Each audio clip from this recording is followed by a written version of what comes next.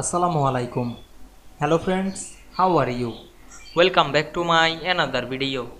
In this video I am going to show you how to insert step up process SmartArt in PowerPoint. Let's get started. At first you have to open a PowerPoint presentation.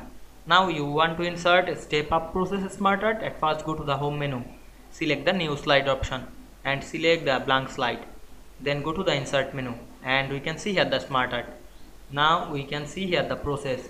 Now we want to insert the step up. We can see here the step up. Then click OK and we can see we insert a step up process SmartArt very easily. You can edit text. Click inside the text box and edit text. Now I am add some text. Otherwise you can add text using the text pen. Select the text box and edit text. Otherwise you can change the color. Select the SmartArt, go to the SmartArt design menu. Select the color drop down menu and choose another color. Otherwise apply another style.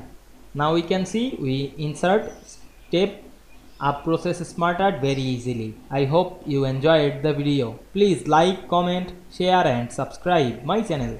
Thanks for watching.